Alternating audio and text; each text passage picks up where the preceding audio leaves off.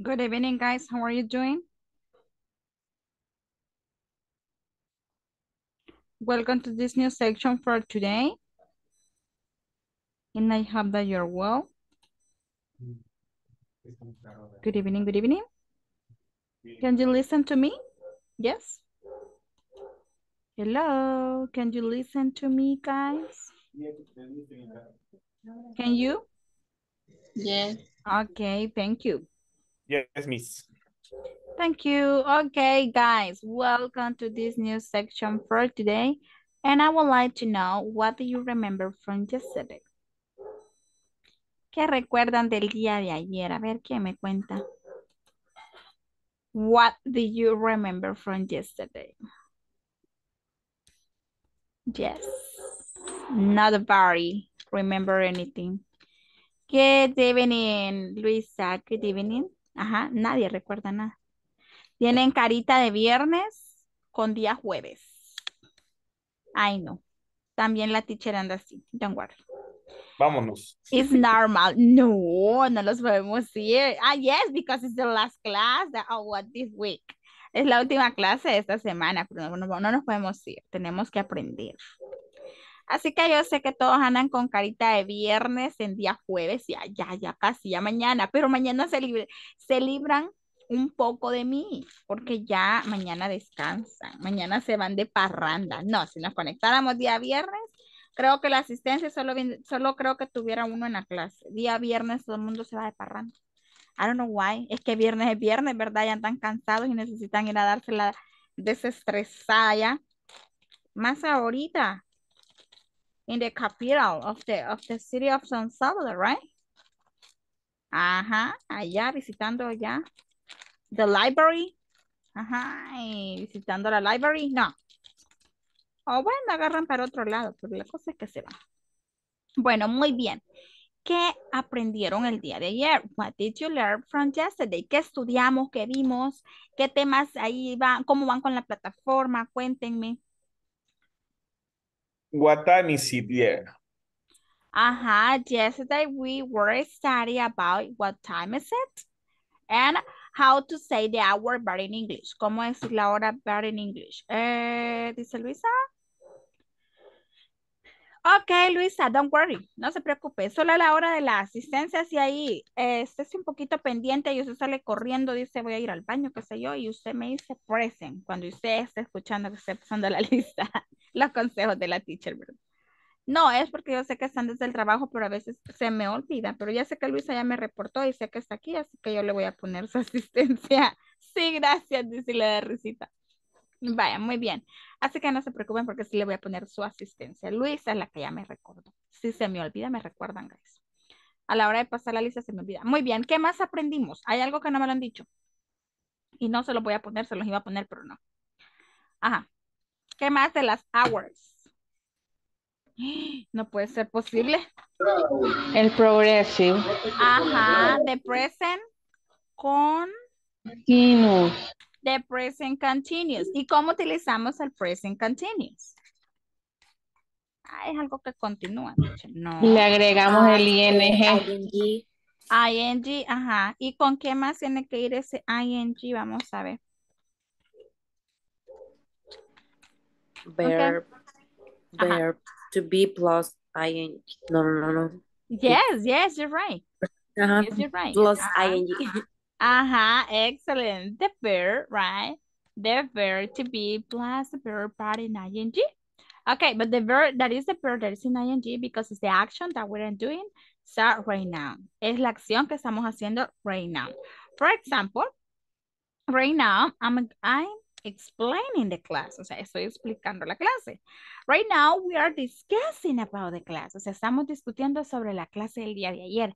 Entonces, todo esto, ¿verdad? Todo esto es como las acciones que estamos haciendo. Teacher, ¿y por qué las acciones que están en process? Porque las estamos ejecutando, ¿eh? So we are doing the action, but right now. ¿Qué más hemos visto? Ujú. Ay, no voy a llorar. Falta algo, falta algo, falta algo. De how to make a The time. the time, the time, and how to make equations using present continuous. Using present continuous. Utilizando el presente continuo. Muy bien, bueno. Y ahí tenemos, ¿verdad? Bueno, ya creo que ya dimos la retroalimentación. Ok, the difference also, no me han dicho. The difference between AM or PM. ¿Cuándo decimos none? When we say none in English? When we say none. At none. Mediodía. A mediodía, muy bien. It's none, ¿verdad? It's none. At 12, ¿verdad? Also, a las 12 decimos. No, es mediodía. Yes, none, yes, mediodía. Midnight es medianoche. Medianoche, yes. Jessica, le escucho allá como que está por China. Un No sé. poquito más y ya llego. Ah, vaya, vaya, vaya. Ah, pues sí, viene en camino. No. Viene en camino. Tengo suavecito el audio. Ya Ay, me subiré. vaya, vaya. Es que empieza. Ahorita relax, relax, teacher, dígame. Vaya, es que sí, yo lo oía como que andaba ya por la China. Y ¿no? ahora me escucha. Vaya, ahora sí, mire, ya se le escucha como que ya almorzó, ya comió frijolitos. Vaya, muy bien. Todavía ya tirando patadas de ahogado. Es que andamos carita de viernes con día Ay, jueves. sí, Yo sé que sí, pero ya mañana, solo mañana. Usted dice aguante cuerpo, porque cuando ya viene sábado y domingo, no, hasta donde el cuerpo aguante, decimos. Es lo contrario. Es lo contrario. Vaya, muy bien. Ok, bueno. Let's continue. Y now we are going to watch a video. Miren, esto prácticamente, ay, créanme que yo me voy adelantando. Yo sé que no lo debo de hacer, pero es que ahorita me urge que ustedes entiendan esto, porque prácticamente, ¿verdad?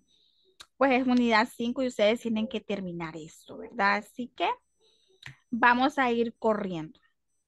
Ok, let's start.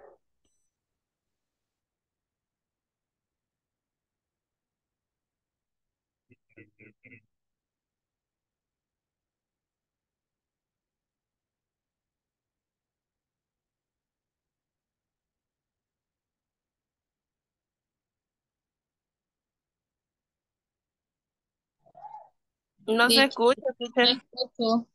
Yo el video no se escucha. No se escucha. No se escucha. Ay, Dios mío, esta teacher algo presionó la de yes, that's right. Ah, the teacher. Oh my God, teacher. Just give me 1 second. Fue la teacher acá. ¿Ya ven? Es que ya ando carita también de viernes. ¿Ya ven? Ya ven, es el cansancio. Actuando como viernes en día jueves. Imagínense usted. Imagine. Yo sé que usted me entiende. Especialita la teacher. Yes. Okay, let's do it. Now, please let me know if you're listening. My God. Hi everyone. Yes, now yes.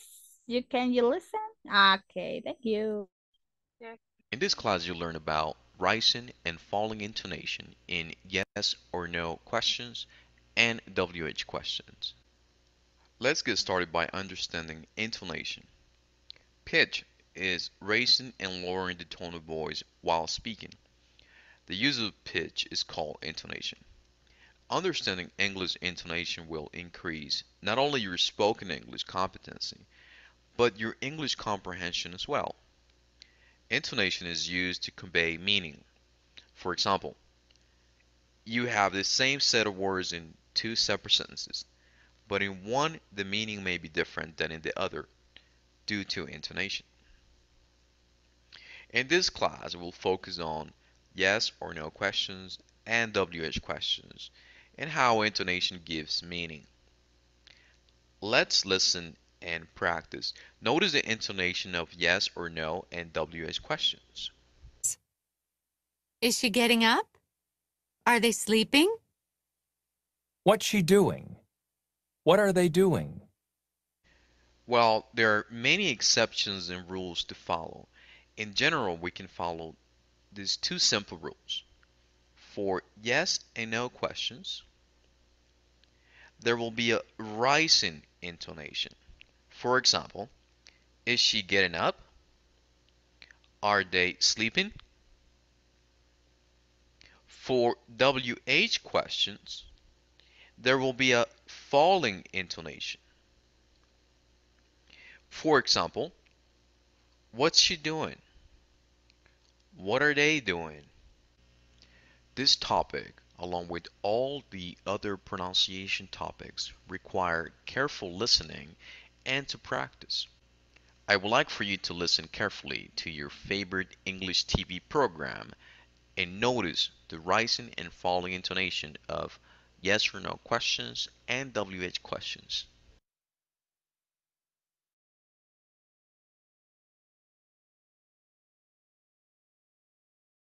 Okay. Do you understand what they're saying, or do you want to watch again? Or it's okay, it's clear for you. ¿Está claro como el agua? Or do you need to one more time? Repeat Ay, again Dios mío, the clear video, like teacher. horchata. Oh my God, we having serious problem. Ajá, perdón. Repeat No. again the video. Okay. Okay, for the second time, but it's the last time, and please try to take notes, okay? Here we go. Hi everyone. In this class you'll learn about rising and falling intonation in yes or no questions and WH questions. Let's get started by understanding intonation. Pitch is raising and lowering the tone of voice while speaking. The use of pitch is called intonation. Understanding English intonation will increase not only your spoken English competency, but your English comprehension as well. Intonation is used to convey meaning. For example, you have the same set of words in two separate sentences, but in one the meaning may be different than in the other due to intonation. In this class, we'll focus on yes or no questions and WH questions and how intonation gives meaning. Let's listen and practice. Notice the intonation of yes or no and WH questions. Is she getting up? Are they sleeping? What's she doing? What are they doing? Well, there are many exceptions and rules to follow. In general, we can follow these two simple rules. For yes and no questions, there will be a rising intonation. For example, is she getting up? Are they sleeping? For WH questions, there will be a falling intonation. For example, what's she doing? What are they doing? This topic, along with all the other pronunciation topics, require careful listening and to practice. I would like for you to listen carefully to your favorite English TV program and notice the rising and falling intonation of yes or no questions and WH questions.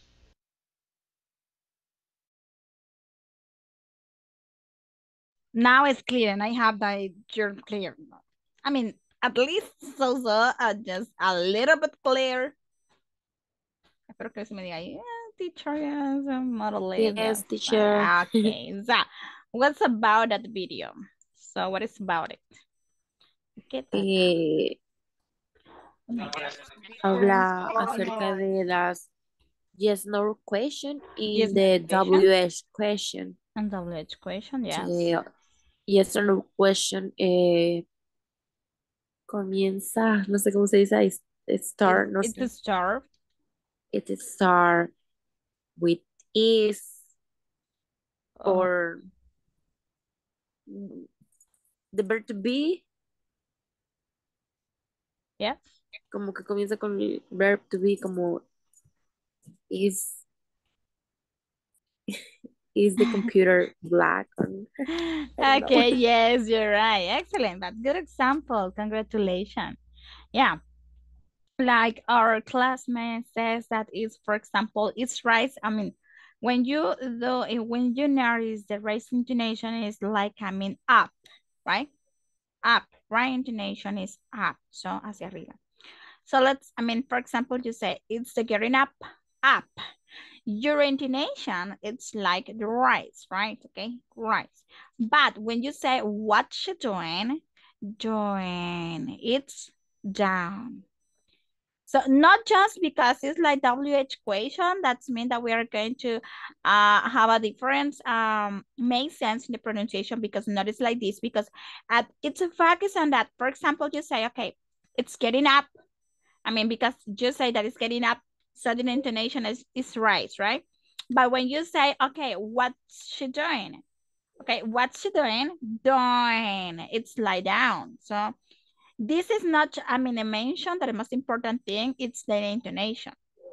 At the moment you are saying that kind of words, that kind of questions, because you can, in fact, it's pretty focused on that one, because you notice that how is intonation, that is up, or that is, that is down, or that is up. So, what is the difference? Because when you say this difference, as you have to notice at the moment that you are speaking it, you are, saying that, or asking that kind of questions.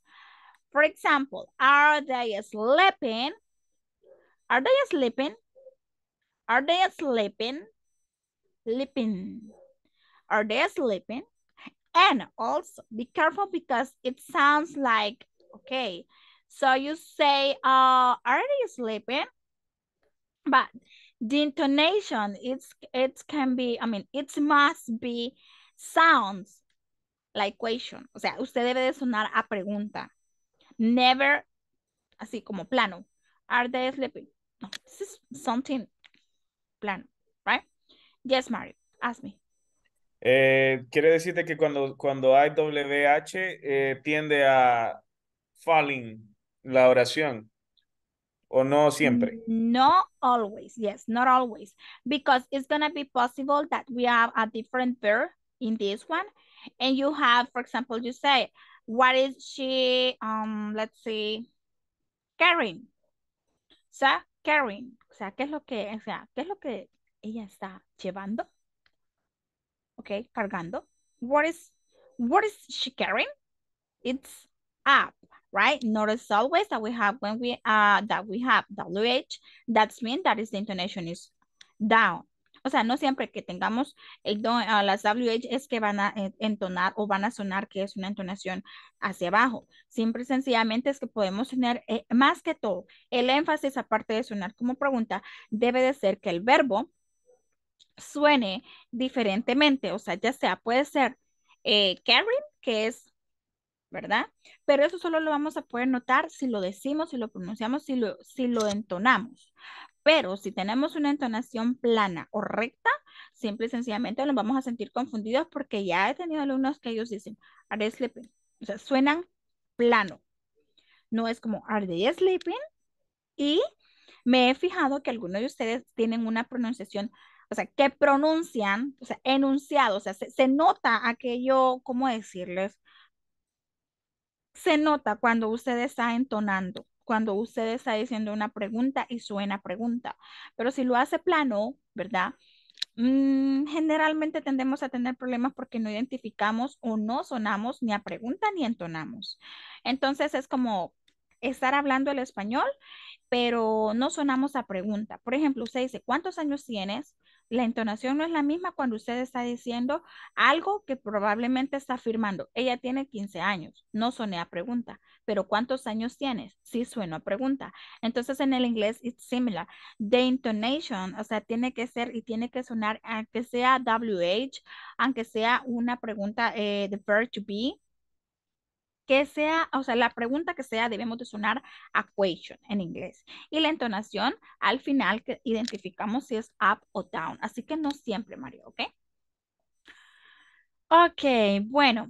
Now, this is a listening, and that we have to write something here or there, but we don't have the audio, as you know. So, but in this case, it doesn't matter, because now you understand that it's depend of the verb that we have at the end of the equation. Okay, so we have grammar focus and present continuous with WH. Okay, teacher, how we can say so present continuous with WH? So like we were studying yesterday about, so present continuous, but as you can see, it's with the verb be. See? ¿Se fija? It's with the verb be. Notice WH. When we are saying WH question, but in present continuous is another structure. So let's gonna show you right now. So what is it? Let's see.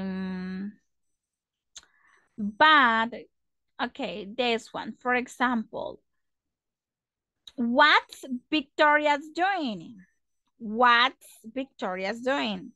Okay, so WH, verb be, and then the subject, and then the verb with ing form.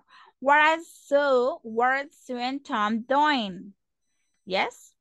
¿Qué están haciendo ellos? O, por ejemplo, puede ser, what are Sue and Tom reading?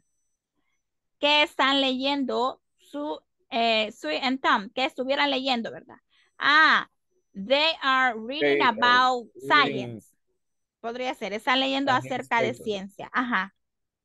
Están leyendo acerca de ciencia o qué están viendo. O sea, al final puede pasar, podemos cambiar el verbo y no solo decir doing, por ejemplo, podemos decir, digamos, supongamos que hay una imagen que ellos están viendo TV. So, where is Swinton watching? ¿Qué están viendo ellos?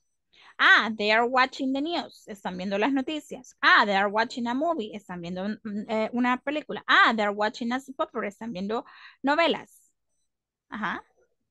Entonces, al final no solo vamos a utilizar doing, aunque aquí nos enseña a utilizarlo con doing. Recuerde que todo esto va a ser una feedback en la próxima semana, next week. Si yo voy corriendo es porque yo quiero que este conocimiento les quede para que usted pueda terminar su unidad, ¿verdad? Por eso usted me va a sentir que yo ahorita voy, teacher, y porque vamos volando, ¿verdad? Pero es por esa manera que usted lo va a sentir así. La otra semana voy a arrancar y vamos a hacer el feedback, o sea, el review, por decirlo así, el repaso, el review de todo lo que ahorita yo les estoy mostrando. Quizás ahorita usted sienta que yo voy así, pero ya les explicaba que yo necesito que ustedes terminen esa plataforma para el día lunes, ¿verdad? Entonces usted puede trabajar en ella el fin de semana.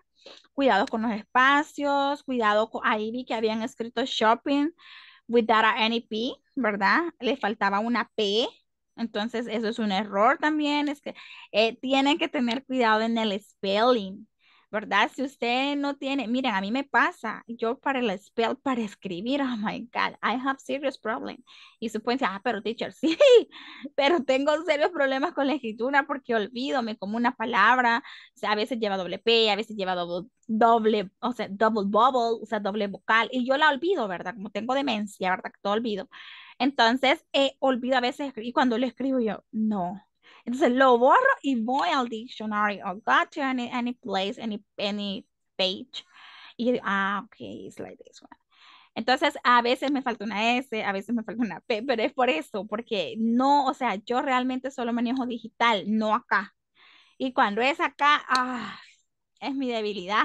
Me como las palabras, niños, y me da pena porque las palabras, las letras, y me da pena porque, pues, pero a mí me pasa, y yo tengo ese problema, que como no soy acá, ¿verdad? No soy mucho de acá, solo de digital, y trabajo con muchas plataformas y cosas. Y, no, hombre, o sea, solo de escribir, o sea, ahí, claro, tengo todo automático en inglés, ¿cómo no, verdad? No, ya. Pero si ya me ponen a escribir, a veces olvido. Entonces yo veía, ¿verdad? En el grupo de WhatsApp y decía, aquí falta algo, aquí falta algo. No intervengo, o sea, no porque no quiera. Yo quiero dejarlos que ustedes acá, es como cuando usted, bueno, yo creo que acá tienen hijos, ¿verdad? Es como cuando usted quiere que su hijo camine. Entonces se lo deja solito. Se va a caer y el miedo, ¿verdad? Dele, que yo sé que no se va a caer. Entonces lo dejamos, ¿verdad? No, porque se va a caer, aunque el miedo que se vaya a caer y entre, no, ahí lo dejamos. Entonces, entre el miedo que se vaya a equivocar y que no lo vaya a hacer bien, pero hay, por ejemplo, el spelling, shopping lleva double P. Double P. Y yo ahí estaba viendo, entonces, ojo también, sigamos gramática. Por ejemplo, acá, who is sleeping now? Mire, who is, el who es una WH, is, el apóstrofe es, que es el verbo to be, who is sleeping now? ¿Quién está durmiendo ahorita? Vamos a ver, aquí no me pasa. En la clase que viene a continuación se me duermen varios en clases y se les activa la cámara por error. Y ahí disfruto yo viendo todos los que están roncando en mi clase y aprovecho a nombrarlos. Ok, who is having breakfast? O sea, ¿quién está en su desayuno? Teacher, y aquí sería quién está teniendo su desayuno. Sí, pero no quién está teniendo, sino quién está con su desayuno ahorita mismo, ¿verdad? ¿Quién está comiendo su desayuno? Ok, where's Andrea working? O sea, where's Andrew working? Ok, ¿dónde Andy, verdad? Está trabajando. Where's Hiroshi? Oh my God, that's kind of name. ¿Qué nombres? Where Hiroshi watching television. ¿Dónde está viendo televisión? In the living room, in the bedroom, en la sala, en el cuarto, ¿verdad? In the office, whatever. What's Cecilia wording? ¿Qué está diciendo Cecilia? Y aquí nos da, por ejemplo, en el spelling, que es lo que estaba diciendo, ¿verdad? Miren, como que sin necesidad de volverlo a ver, pero le estaba diciendo. Ojo con el spelling. Get, getting. Have, having. What are James and Anne having lunch? ¿Sí? Entonces, aquí voy, ¿verdad? Aquí voy. Y yo digo, ok. Entonces, siempre, ¿verdad? Voy a tener esto, ¿verdad? De tener la WH, de tener el verbo to be, porque la estamos viendo. WH plus the verb be, por ejemplo, aquí tenemos contractado is, aquí no está contractado. Why is Marcos getting out? Getting up. ¿Por qué Marcos, qué? ¿Qué significa getting up? Getting. Getting up. Levantarse. Ajá. Muy bien. Getting up. Why are James and Anne having lunch? O sea, porque ellos están en su almuerzo, están teniendo su almuerzo. Ok, entonces ya respondemos el why, ¿verdad? Y el why se responde siempre because they are in a free time, porque ellos están en tiempo libre. Yes? ¿Me voy a entender? O sea, lo he hecho Spanish English y la mayoría lo he hecho casi Spanish para que usted vaya entendiendo. Porque basado en esto es como usted tiene que terminar su plataforma. Ok, ojo también. Acá tenemos, por ejemplo, ¿is he playing soccer? No, he's not. Respondemos de esta manera. No, he's not o yes, he is. Punto. Ojo con los puntos. Ojo con las comas. Ojo con el... Miren, por una tilde, o sea, porque me lo ponga tilde el acento, ya está mal. Por un punto. Por un punto, exacto. Y yo por un punto sufrí y lloré. Por un punto tuve una centésima menos. Y yo sí lloré porque me iban a exonerar un parcial y por ese punto, ¿verdad? Y lo voy a recortar toda mi vida porque sí lloré y por ese punto no exoneré. Ay, pero yo estaba que me moría por ese punto porque, o sea, y solo un punto. Sí, por un punto me dijo el catedrático. Pero lloré que hasta me enojé con ese catedrático que salí del semestre y yo no lo podía ni ver. Pero bueno, ya ni modo, vea, tuve que hacer todo el proceso solo por ese punto. Bueno, así es la vida.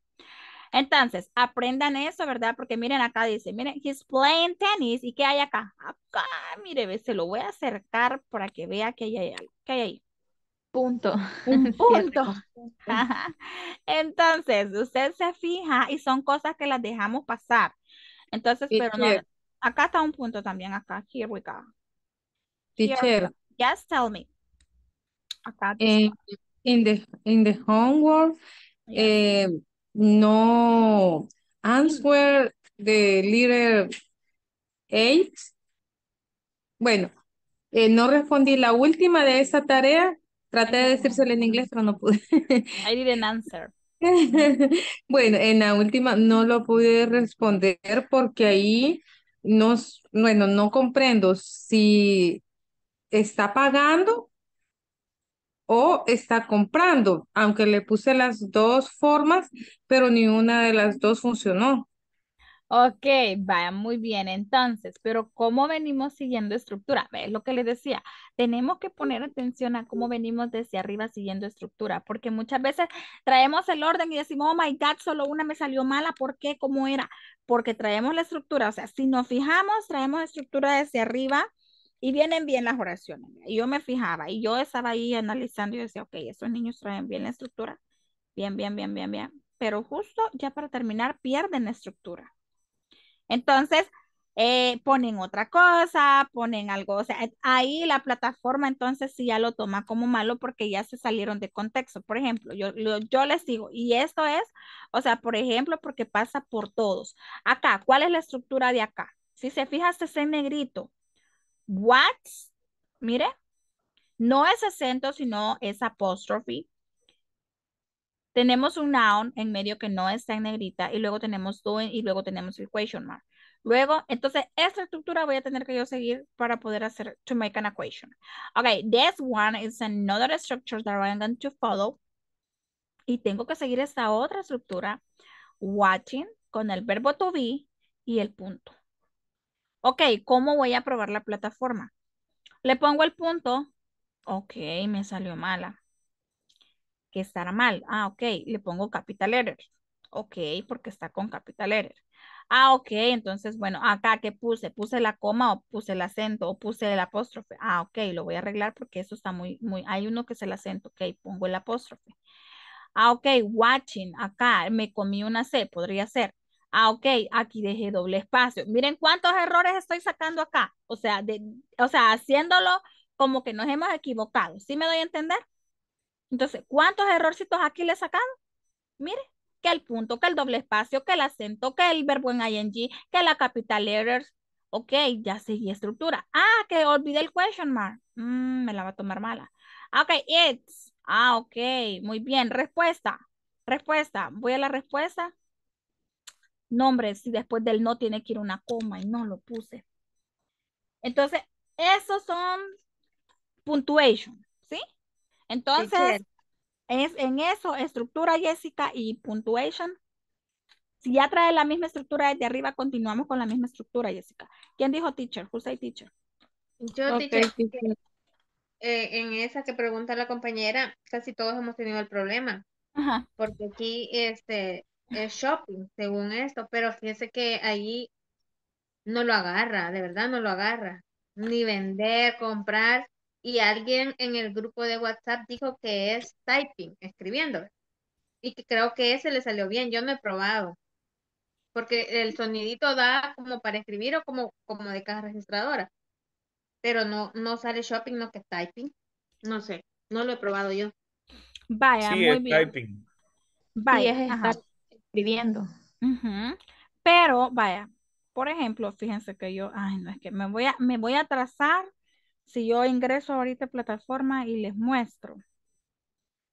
Permítanme. Voy a intentar, pero es Teacher va a que, pasar lista. sí, ahorita, hija, es que ya ven, yo me atraso, entonces, ya media vez me atraso. Cuando lo repasemos, mejor, sí, teacher. Sí, mejor cuando lo repasemos, porque si ahorita me pongo a Sí, decirles esa teacher, explicación, verdad. me voy a comer la clase y no voy a salir con lo que yo quiero salir ahora, porque ahora quiero, digamos, en sí, teoría, o sea, en teoría, ¿verdad?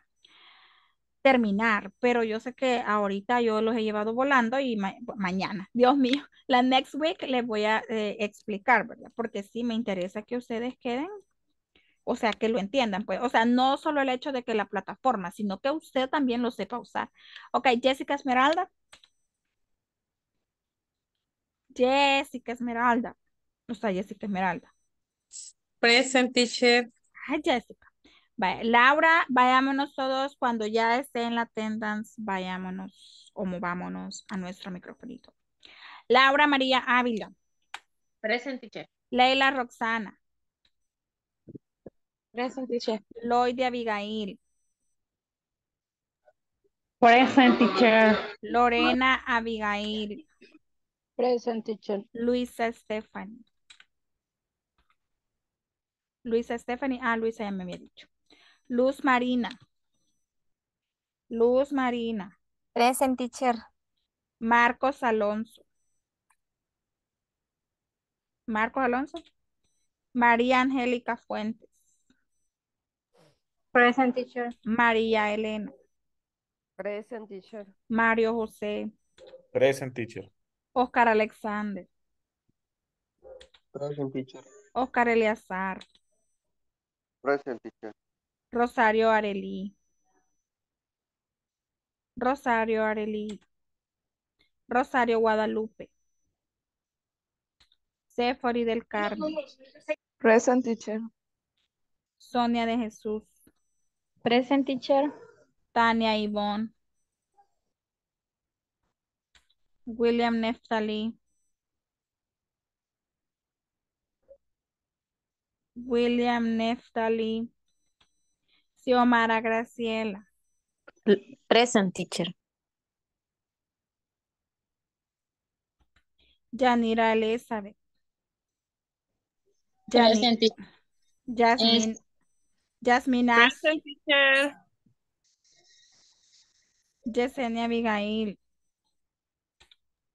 Present Yesenia teacher. Abigail.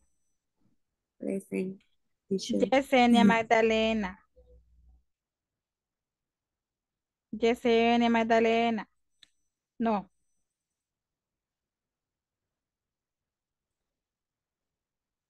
Zulma. Zulma. Zulma escribió en el chat que no hay luz en su colonia y que con los datos del cel no puede entrar porque son muy pocos. ¿En qué lo puso? En el chat de la En clase. WhatsApp. Ah, en WhatsApp. Vaya, gracias, hija, gracias. Ella es mi asistente, usted es mi asistente. Vaya, entonces, les explicaba, chicos, por el tiempo, pues no me voy a extender porque necesito terminar con ustedes. Vaya, WH, ¿verdad? Para que me terminen la plataforma. Por eso ya prácticamente ya me eché la unidad 5, imagínense. Pero, o sea, no es la intención de ir volando, sino la intención de que usted aprenda, ¿verdad? Y la otra semana vengo a retomar toda la... Y ahí sí usted puede decirme, teacher, mire, no lo entiendo y volver, vea. Pero ahorita yo sé que, o sea, trato la manera de ir solventándole, ¿verdad?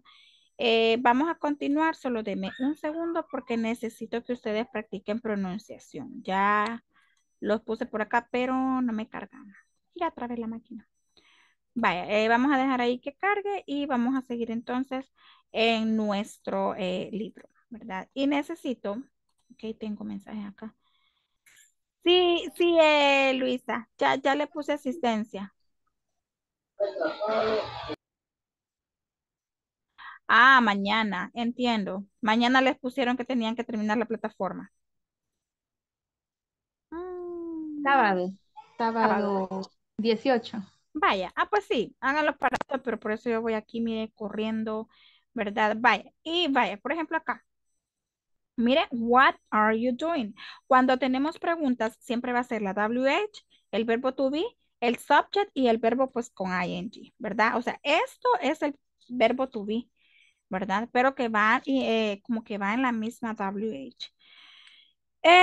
Walter, ok, Walter. Ujú. Vaya Walter Neftali, sí, porque yo ya había chequeado que no estaba. O sea, le había puesto ya, ¿verdad? En asistencia.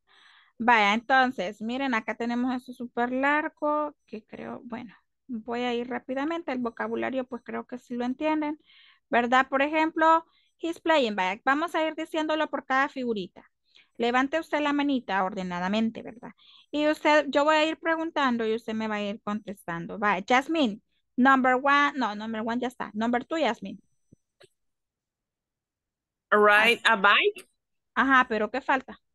Así, ¿ve? She's ride a bike. Veo como que es él, pero usted dijo she. Es Vaya, ok. él. Ajá, yo lo veo como Pensé que era cabello largo, pero es una gorra, ¿verdad? es una gorra, yes. He's He's riding a riding a bike. bike. Ajá, riding, ok, riding. O sea, con ing, ¿verdad? Riding a bike. Riding a bike. Ajá, excelente. He's riding a bike. Jessica, Jessica, number 3.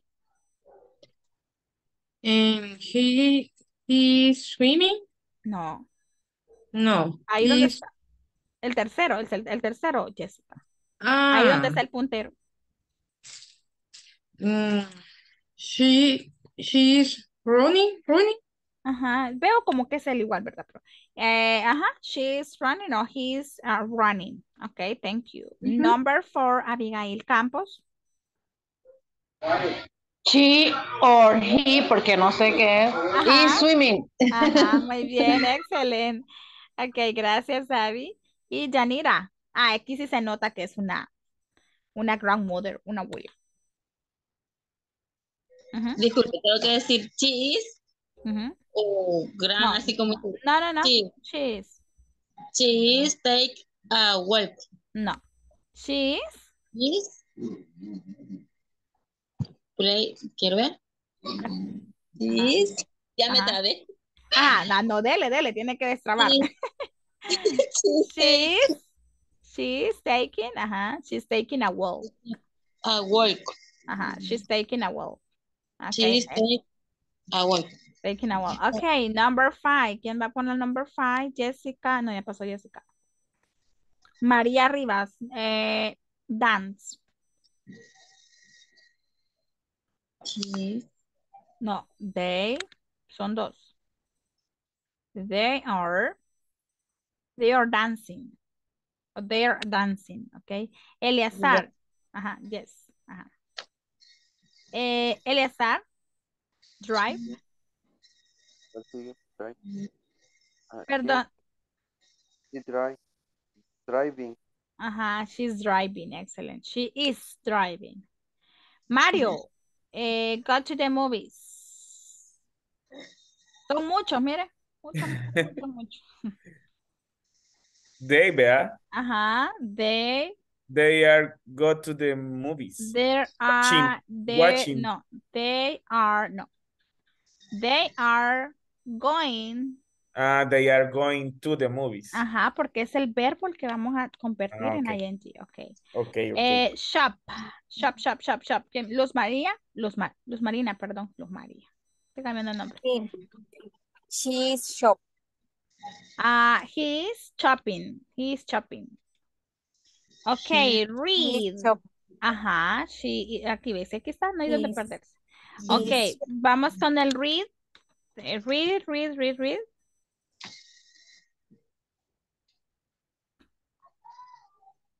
She's reading.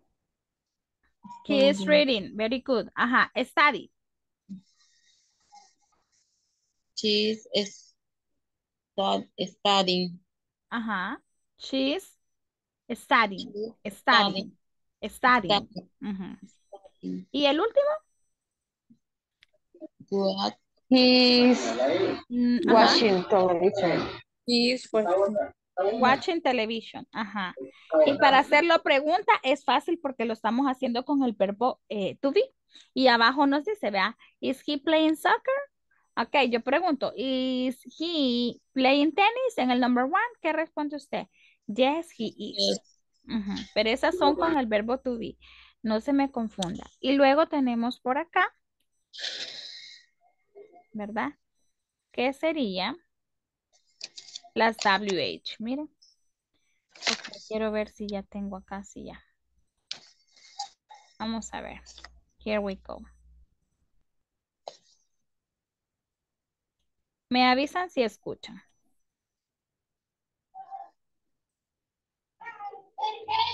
In this class, you'll ¿Sí? Can you? Okay. learn to ask and answer present continuous questions. Additionally, we will practice a conversation which illustrates how this topic is used in a real-life setting. Let's get started by listening to a conversation between a boy and his mother, which illustrates WH questions in context. Let's listen and practice. Hi, Mom. What are you doing, Steve? I'm cooking. Why are you cooking now? It's 2 o'clock in the morning. Well, I'm really hungry. What are you making? Pizza. Pizza. Now I'm getting hungry. Let's eat. Now, let's try to make sense of present continuous WH questions. We will typically use present continuous WH questions whenever we want to get information from an action that is in progress. For example, what are you doing right now? To form WH questions, we need to follow this formula. WH word plus verb to be plus subject plus the verb plus ing plus some kind of complement. If we look at the images on the screen, you can see a few WH questions. Let's analyze the first one. What's Victoria doing? We have a WH word, what. Then we have the verb to be, is. After that, we have the subject, Victoria. After that, we have the verb in its ing form. And then we have a question mark. Then, of course, you can see the question being answered. She's sleeping now. Now, we're going to listen to the rest of the questions and answers. Let's listen and repeat. Los Angeles, 4 a.m. What's Victoria doing? She's sleeping right now. Mexico City, 6 a.m. What's Marcos doing? It's 6 a.m., so he's getting up. New York City, 7 a.m. What are Sue and Tom doing? They're having breakfast. Brasilia, 9 a.m. What's Celia doing? She's going to work. London, 12 noon. What are James and Anne doing?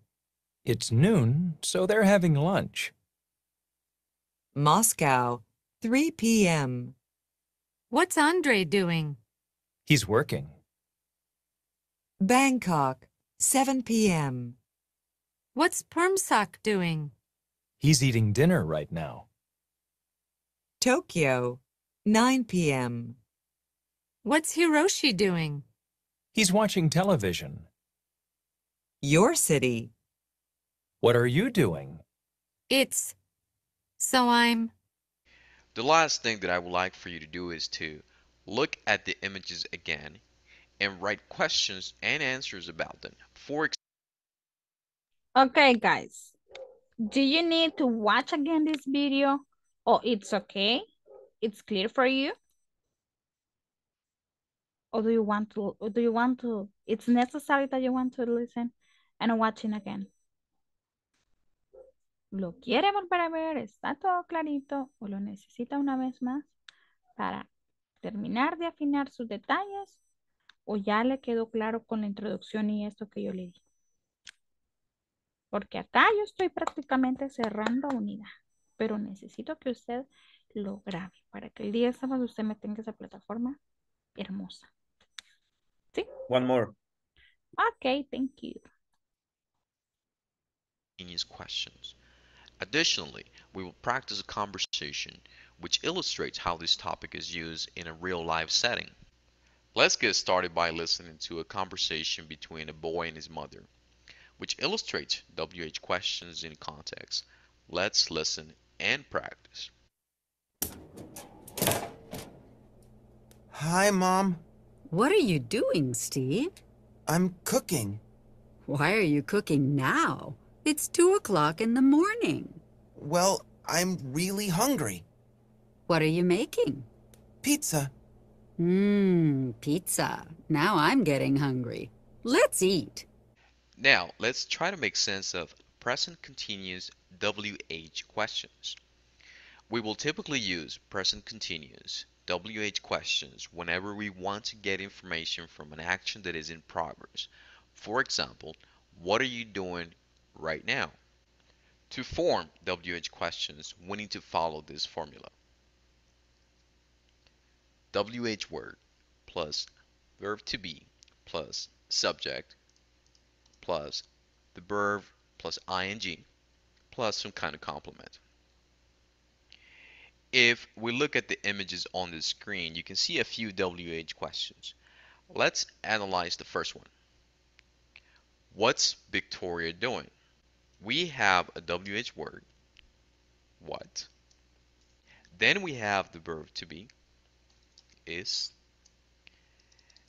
After that, we have the subject, Victoria. After that, we have the verb in its ing form. And then we have a question mark. Then, of course, you can see the question being answered. She's sleeping now. Now, we're going to listen to the rest of the questions and answers. Let's listen and repeat. Los Angeles, 4 a.m. What's Victoria doing? She's sleeping right now. Mexico City, 6 a.m. What's Marcos doing? It's 6 a.m., so he's getting up. New York City, 7 a.m. What are Sue and Tom doing? They're having breakfast. Brasilia, 9 a.m. What's Celia doing? She's going to work. London, 12 noon. What are James and Anne doing? It's noon, so they're having lunch. Moscow, 3 p.m. What's Andre doing? He's working. Bangkok, 7 p.m. What's Permsock doing? He's eating dinner right now. Tokyo, 9 p.m. What's Hiroshi doing? He's watching television. Your city. What are you doing? So I'm... The last thing that I would like for you to do is to look at the images again and write questions and answers about them. For example, what's Celia wearing? Celia's wearing a red suit. After you complete this assignment, please share your work in our discussion forums. Now, I guess that is very clear. The most important part, the whole video is important, but the most important part is, when they're focused on grammar, because it says, okay, WH plus S, that is the verb to be, plus subject, plus a verb with ing. So as you can see, and as you can listen in the video, so it's really important when you mention, for example, you say, okay, now I understand what is the correct form, or what is the correct, the grammar structure that I have to follow to structure, to keep in mind to do this kind of things, or this kind of equation. Because when, for example, when you watch this page and you see, okay, but in this case, no, there is not a table that is showing what is the correct grammar that I have to use, or that I have to follow. Yes. Usted puede decir, ay, teacher, pero es que mire, aquí dice grammar, focus, present continuous, pero con W equation, pero acá no veo una tabla. No hay tabla como la que normalmente podemos ver por acá, Porque usted dice, ay, es que acá lo entiendo mejor porque mire, teacher, no, es lo mismo, ¿verdad? Aunque usted no vea esa tabla, pero acá hasta lo dibuja, acá hasta lo ilustra. Entonces, quizás hasta de una forma ilustrativa para que usted le quede claro, ¿verdad? Que cómo vamos a preguntar. Vamos a hacer el WH, luego tenemos el verbo to be, luego tenemos el verbo con ing. Mire, teacher, pero es que todas tienen doing y así, pues yo le ponía el ejemplo. Si ellos estuvieran viendo tele, ¿ok? What's Sue and Tom watching? ¿Qué están viendo? ¿Sí? Entonces, eso puede variar. No solo vamos a decir doing y solo no voy a aprender con doing porque solo con doing estamos. Podría ser que incluso la plataforma le ponga un ejemplo no utilizando doing, sino utilizando another verb. Yes. Lo que quiero que le quede clarito en su mente, vaya que se el spelling, miren el que yo le mostraba, ¿verdad? Cómo vamos a ir haciendo el verbo. Miren, y cómo va la respuesta, teacher, de la pregunta. Ok, fácil con el verbo to be, solo incluyendo el verbo con ing. Por ejemplo, dice, what's Cecilia doing? She's going to work. What are James and Anne doing? It's noon, so they are having a lunch. They are having lunch. So what is Andrew doing? He's working. See, he's working. Okay, what's Vermach doing? He's eating dinner right now. Okay, what's Hiroski doing? He's watching television. What are you doing? It's, ¿verdad? Okay, what are you doing? Por ejemplo, yo le digo ahorita, what are you doing? ¿Qué me responde usted? I'm taking English class. Estoy tomando mi clase de inglés. I'm taking. Yes? ¿Sí? O I'm watching, teacher, the news. Teacher, estoy viendo las noticias ahorita, ve. I'm watching the news. Está viendo las noticias en la clase de inglés. Ahí en segundo plano, teacher.